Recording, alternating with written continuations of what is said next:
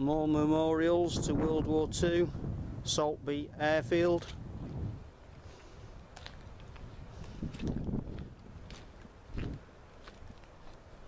Looks like the Douglas C-47s flew from here.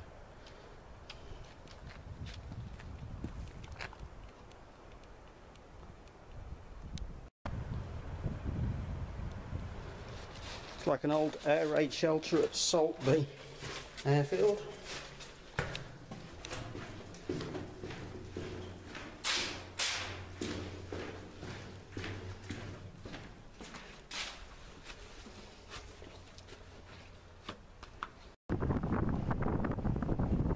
Saltby Airfield's now used by the gliding club. If I hang around a bit, they might even see one taking off. It's the penultimate stage of my Viking Way walk. I was coming up the Viking Way to visit Skillington. There's supposed to be a mountaineering story there to check out. I think I might be looking at a red kite.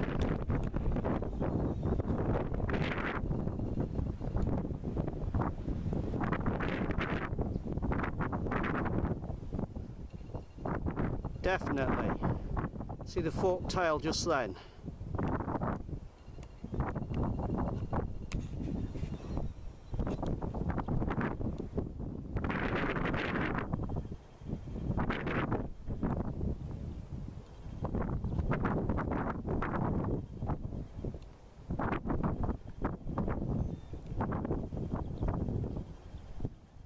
Fantastic, that's what we've been waiting for. Sure, that's a red kite.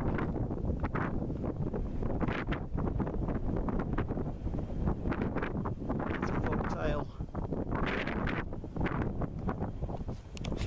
Coming right for me now.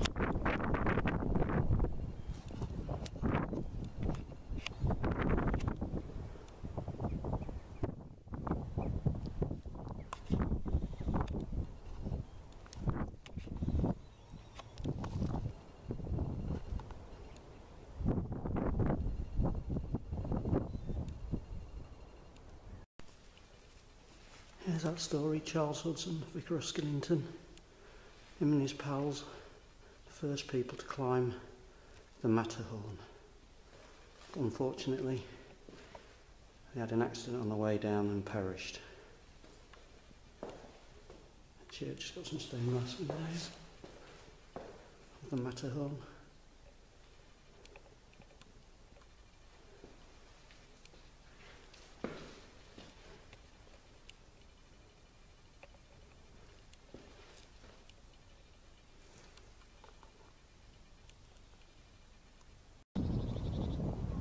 Just left Skillington, we're on Buckminster Lane, heading back to the Viking Way.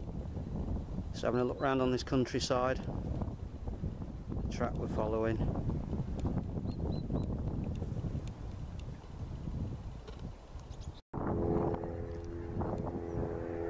There's the boys from the gliding club getting a tow.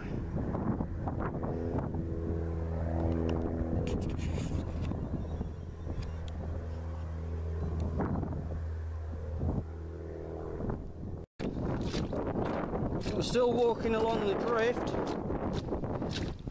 but the track really is a mess.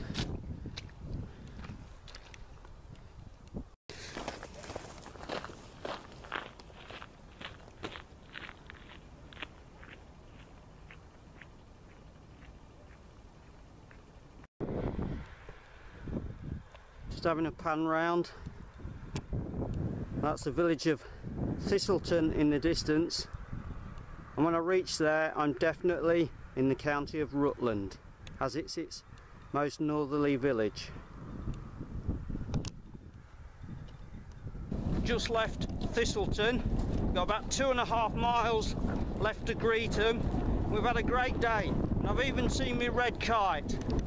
And then I was chuffed that the church was open in Skillington, so I could show you that mountaineering story.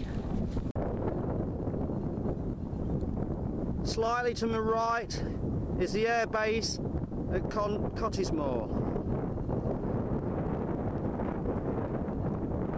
We're well into the county of Rutland now, and this is where Julia Bradbury used to reside, and she was the one who inspired me to go into walking after watching her Wainwright walks programs. This is very nearly the end of my part 14 of my Viking Way walk. Catch us next time when it's the final leg and we finally get to Oakham.